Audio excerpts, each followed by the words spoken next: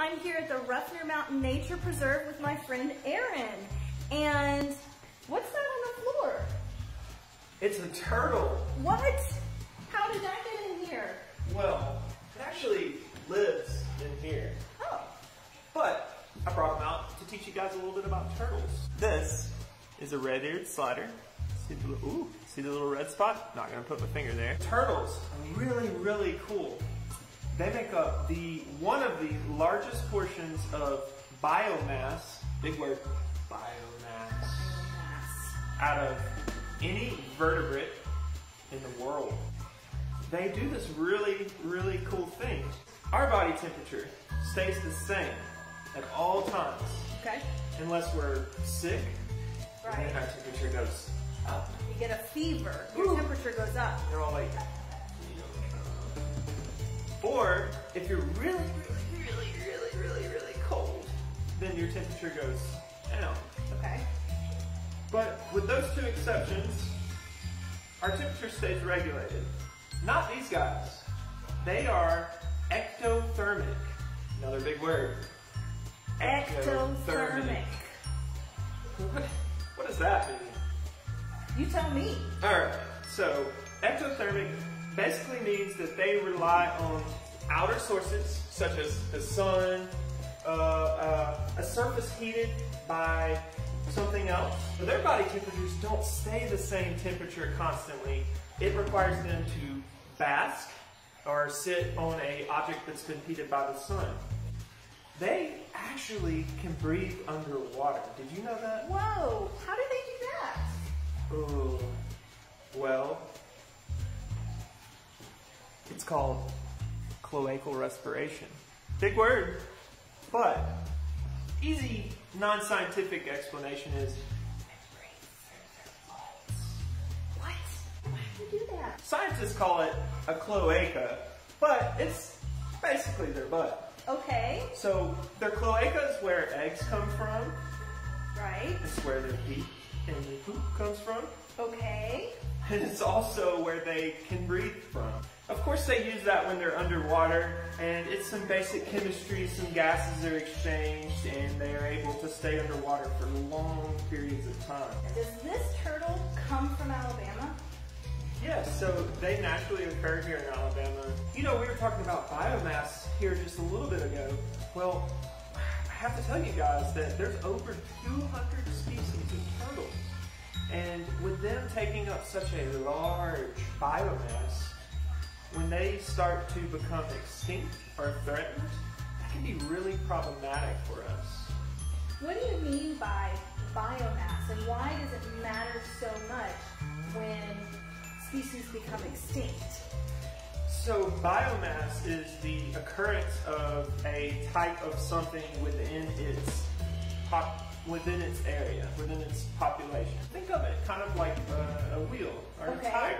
Okay. So if you guys can close your eyes with me, and we think about a tire, right? A tire is round.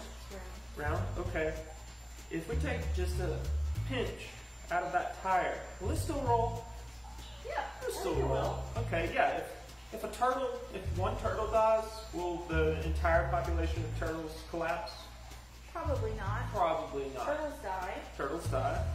Let's take 5 more big chunks out of it and let's try to roll it. Oh man, it fell. It's not rolling anymore. So we say all of that to say that much like the tire, these turtles play an important role in the ecosystems they occur in.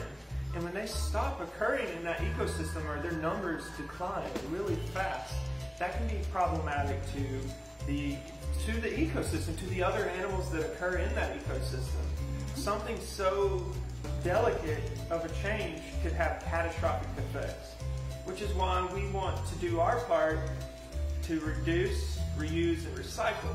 So you're saying, what does turtles and recycling have to do? Yeah, what's the connection? This is an aquatic turtle. We do have terrestrial turtles. So these guys live in water. A lot of our pollution, our trash, makes it into our waterways. So these guys, they will actually swallow those small pieces of plastic. Sometimes they'll swallow pieces of plastic that we can't even see. Good reason why you should recycle. can they come out of their shells like a hermit crab? That's a really good question. Can you come out of there? Talk to me. Can you come out of there? Say it again. No. No, I can't. So a turtle without its shell, it's not looking very good. They've actually found that the shell is part of their bones.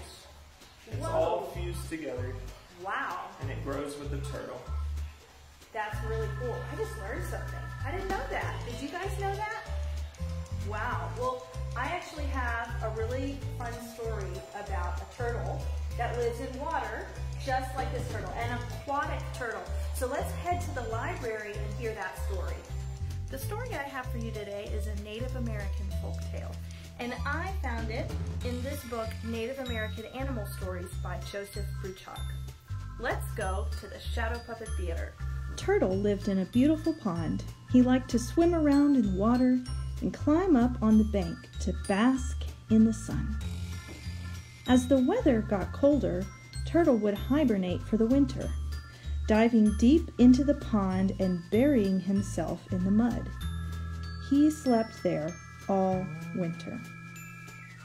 One spring, when he woke up and began swimming to the surface, he noticed that the surface was much farther away than usual. When he popped up above the water, he realized that the level of the pond had risen. It had risen so much that the bank where he basked in the sunshine was completely underwater. Someone had built a dam, blocking the water flow from the river and creating a much deeper pond. Suddenly, that someone appeared. It was Beaver. "Hey, get out of my pond," Beaver said angrily. "Your pond? This is my pond. I've lived here for years. You've ruined it with your dam." "I've been here all winter," Beaver argued, "and it's much better like this. You can't live here. It's mine now." "That's not fair." "What are you gonna do about it?" Turtle mused about how he could outwit Beaver. The beaver was bigger than him and had long, sharp front teeth. "We could have a contest. I'll race you across the pond." "A race? Ha! You're a fool. I'll certainly win," the beaver said. "We'll see," said Turtle. "I'm a very fast swimmer. In fact, I'm so fast it hardly seems fair. You know what? I'm going to let you start in front of me. If you have a head start, you might have a fair chance." So Turtle and Beaver prepared to race across the pond to the other side. They took off, and sure enough, Beaver was fast with his big, flat tail. Turtle almost couldn't keep up with him. It was time to enact his plan. With his strong jaws, he grabbed onto Beaver's tail and let Beaver drag him unknowingly through the water. Right before Beaver reached the other side, Turtle bit down as hard as he could on Beaver's tail. Yow! Not knowing what had happened, Beaver slapped his tail, flinging Turtle into the air, up, and over Beaver, where he landed on the other side of the pond first. "I won!" cried Turtle. "I made it to the other side before you. Fair is fair, and you have to leave my pond. But first, undo your dam so I can have my sunny spot back." So Beaver removed the trees that dammed up the water, and Turtle's pond returned to normal. Once again, he could swim around unbothered and sun himself on his favorite bank, and Beaver never came back again. What did you think about how Turtle got his home back from Beaver? Well, if you want to learn more about how you can help keep turtles happy and safe in their homes or habitats, then be sure to check out and support Ruffner Mountain Nature Preserve. You can also come down here to the library and read some books about turtles and conservation. I want to give a huge thank you to Ruffner Mountain and to Aaron for teaching us so much about turtles today. I'll see you guys next time. Happy reading!